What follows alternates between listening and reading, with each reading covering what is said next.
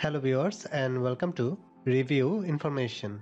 In this video I will show you how to enable quick replies for messaging apps on Xiaomi Redmi Note 8 smartphone. Subscribe to my channel and hit the bell icon to get notified any updates.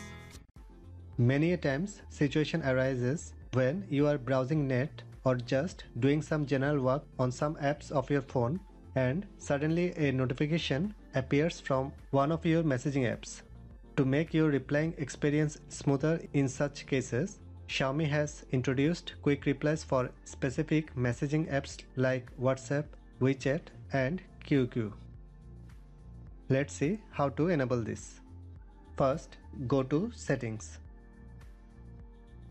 Scroll down and find the option Special Features. Tap on this.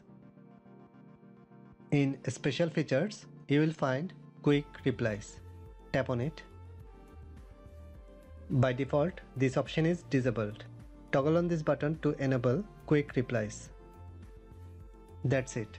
From now on, as long as the checked application is used, QQ, WeChat or WhatsApp will automatically appear in small window mode after receiving the notification. Now check the apps from the list for which you want this feature to work. For example, if you select a browser from the list, it means while you are using this browser, if any WhatsApp message comes, you can use the quick reply.